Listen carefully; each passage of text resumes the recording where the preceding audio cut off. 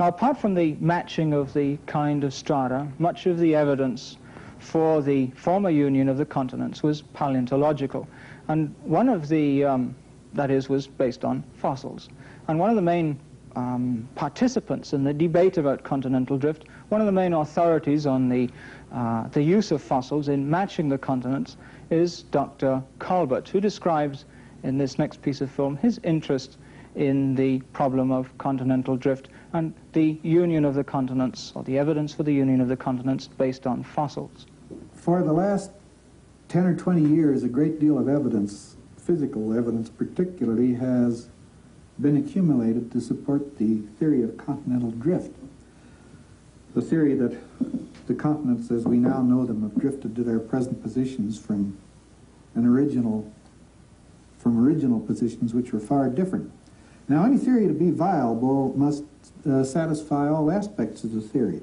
And for many years, quite a few years, a good many paleontologists, people who study fossils, were not convinced by continental drift because they felt that it didn't explain the distributions of fossils any more than the idea of fixed continents. And I certainly felt that way for a long time. But as the evidence accumulated, there seemed to be more and more reason to believe in continental drift. There was a problem, though. If you can picture in your mind's eye the present arrangement of continents, you remember that there is a connection, a possible connection between Asia and North America in the Bering region. There's the Isthmus of Panama, and of course that connects all of those continents, and Australia is more or less connected. That is, there are shallow waters between Australia and Asia.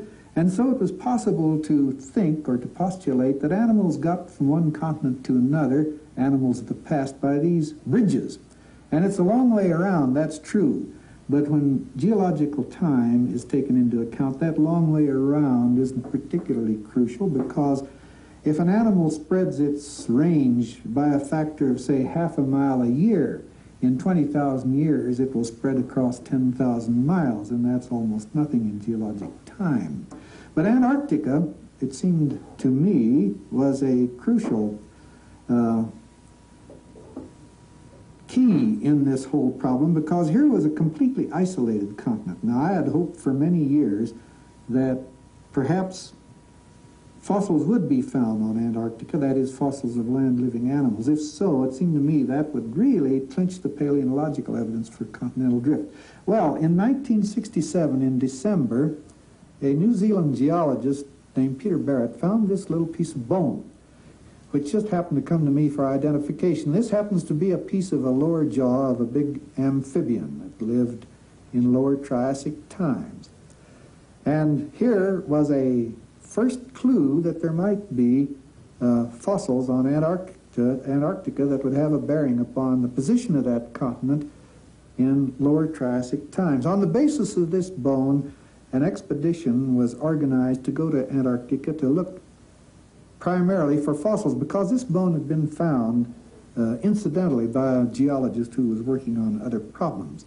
Well, it so happened that I went to Antarctica with several colleagues, and we started collecting fossils, and we found various pieces of bone almost immediately. Bones like this, bones like this. This happens to be a piece of a pelvis, but I wasn't able to completely identify these because they were not the crucial parts of the animal. But on December 4th, 1969, a date that I remember very well, this piece of bone was found. Now, this happens to be a piece of a little skull, and here is a skull. Now, if you look closely, I think you can see that this corresponds with this part of the skull. Here's this portion of the bone known as the maxilla. Here's a tooth. Here's a tooth. Now, this is the skull of a reptile, a fossil reptile known as a dicynodont, found in South Africa. This particular reptile is called Lystrosaurus. And here, for the first time, we had an indication that Lystrosaurus lived in Antarctica. I think the correspondence there is very close. So that was really the beginning of our good hard evidence as to the nature of the fossils in Antarctica. Well, subsequently, a lot of things were found. For example, Here are the bones of a large Lystrosaurus.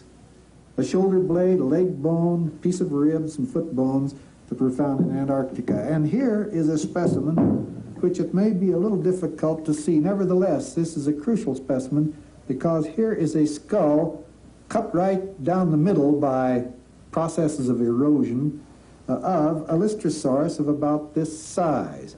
You see here, here's a tusk, here's the position of the eye, here's the back of the skull, here's the bottom, here's the top, and those correspond like that.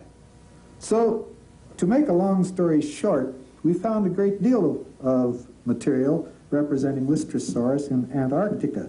Now, Lystrosaurus is a characteristic fossil of lower Triassic age found in South Africa, found also in India, found also in eastern China, and it lives along with various other reptiles that were contemporaneous with it. For example, here is a skull of a little reptile known as Procolophon from South Africa. In Antarctica, we found a skull of Procolophon, and I think, can you see those? I think it's quite obvious that those are very similar indeed. This skull has been smashed down. If it weren't smashed, it would be very close to the other one. We found a whole skeleton of this, and indeed we were able to reconstruct the skeleton of this little reptile from Antarctica, which can be seen in this drawing, and a skeleton from Africa seen in that drawing. And you see there's the evidence of animals that were almost the same living in Africa and Antarctica. Now, animals like that were certainly land-living animals. See the feet? And they couldn't swim across great expanses of ocean, so I think this is good evidence that Antarctica was closely connected to Africa, and indeed that these animals represent individuals living in a single range, a range comparable, say, to eastern North America in aerial extent, which subsequently has become split apart by the drifting of Antarctica and Africa away each from the other. So those are members of the Lystrosaurus fauna, as we call it, and there are various other reptiles also belonging to this association of animals. But the characteristic thing was Lystrosaurus, as shown by these bones and as shown by this restoration of Lystrosaurus. This shows what the animal looked like. And I think here again, you can see that here is an animal that certainly wasn't a swimming animal, although we have reason to think that it lived along the edges of rivers and streams. It was a very strange kind of a reptile. It had this sort of a beak-like front of the skull. It lived upon plants.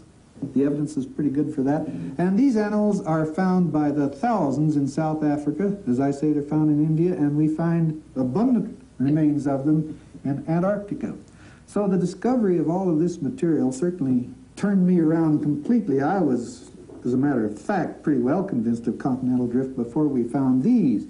But this, I think, really clinched the matter, because here were animals that were obviously land-living forms. They had to go from Antarctica to Africa to India to China across dry land connections, and I think this is good paleontological evidence that fits right in with the geological evidence to show that these continents were once part of a great supercontinent in the southern hemisphere called Gondwanaland. And I think this evidence from Antarctica is going to be very interesting as it is developed in the future.